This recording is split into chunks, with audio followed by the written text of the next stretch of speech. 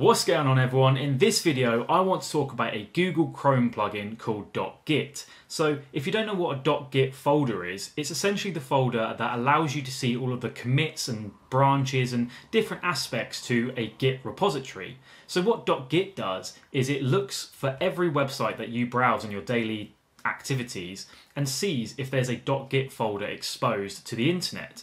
Of course, if it is exposed to the internet, then you could potentially download that repository and see the sensitive data within it. As you can see here, after using this for about 2 weeks or so, I've got many different websites that have exposed .git files, but today I'm going to talk about the bottom one, which is the tax website.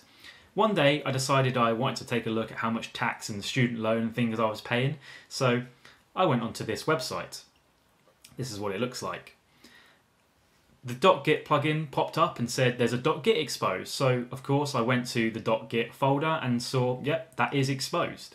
So what does this actually mean and what do I do with this?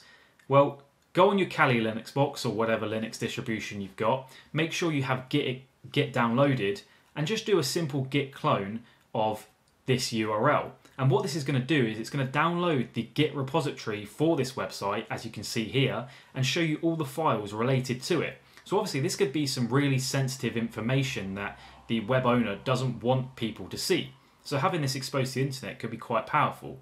So here I'm going to show you that there's a database connection file showing the password for the database. Obviously it's blurred out because you don't need to see that, and I'm hoping he's changed it anyway.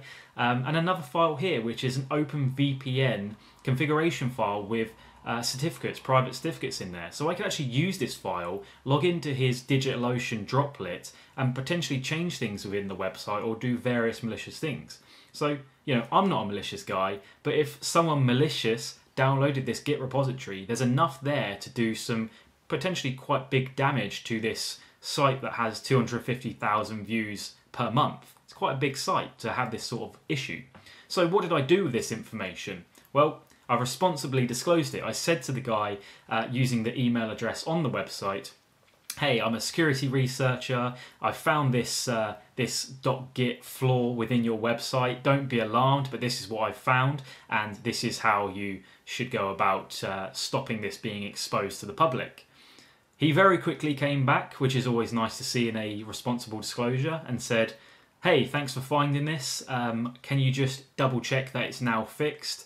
And I appreciate you finding this. So yeah, I checked and it's now gone.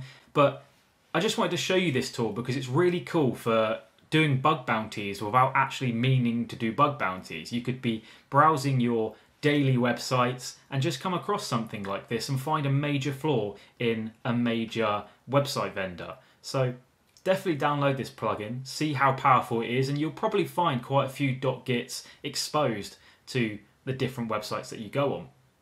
Quite a short video today, but thanks for watching. I appreciate it. Give us a like and a subscribe. Thank you.